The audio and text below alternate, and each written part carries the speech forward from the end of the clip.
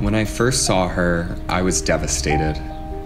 It was heartbreaking to see such a small puppy just abandoned on the road. When I rushed Mimi to the vet, she looked a lot calmer.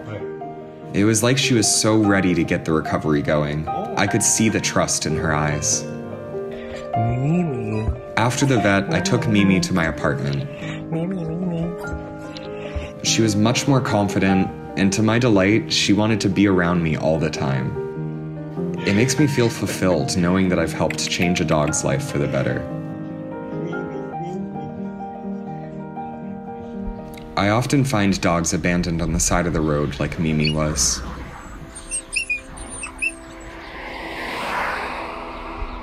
I drive near highways, busy roads, abandoned fields and houses. I even search near forests. That's typically where people abandon dogs in Serbia. There's always a dog in need of emergency rescue, and I'm always prepared to help. At the moment, I have 750 dogs.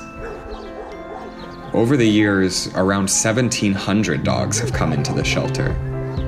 Thankfully, about 500 to 600 dogs have been happily adopted into wonderful homes, which is my ultimate goal. I never really planned on opening a shelter. I was an electrician. At first, I only found 4 puppies, but I would encounter so many dogs on a daily basis, and I couldn't just leave them behind. Now, all of my time is devoted to my 750 dogs. They're my main priority, and I'm with them 24 hours a day. Even though they live in a shelter with limited resources, I've always admired how grateful my dogs are. They are all friends and always in the mood to play with each other.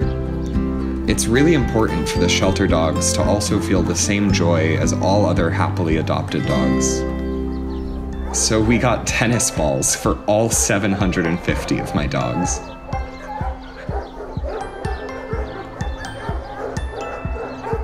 They loved it so much.